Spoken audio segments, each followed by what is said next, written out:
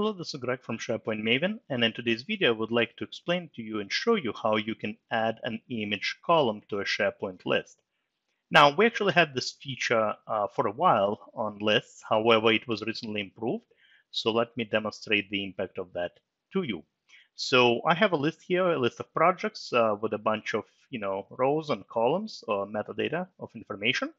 And I'm going to add another column. It's going to be an image type. And I guess let's just call it image. It could obviously be something else. Click Save. And let's go ahead now and add some images to this row. So I'm going to modify this first row over here. And when you click Add an image, you're actually prompted to upload an image from your computer. So let me choose one of the images I have. Here we go. And let's go ahead and select the second one. And again, I'm going to add an image here as well. So this is how it actually shows when the images have been uploaded. And as you can see, the images are kind of fit into the size of the row. So this might not necessarily look that pretty. However, what you can do now is change the view. So instead of the list view that we have here, change it to gallery.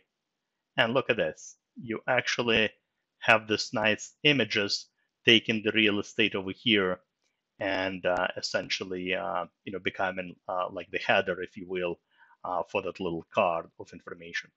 Now, in some cases, when you add an image column and you change it to this gallery view, you might not necessarily have the image, being the kind of the main header being on top of all the other fields.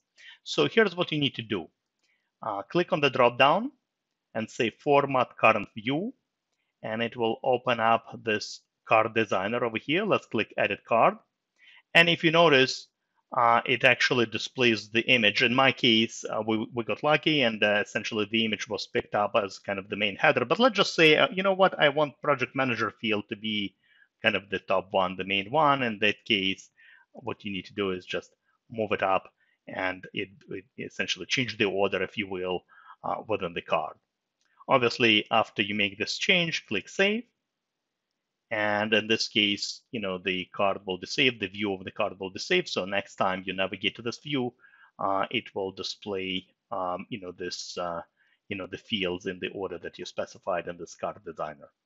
So really, really powerful feature. Again, you can always switch back to the regular list and view it just like it is, or, for much more visually appealing view, I always recommend a gallery view, and you can kind of view a little card for each and every entry. It makes it really user-friendly and visually appealing.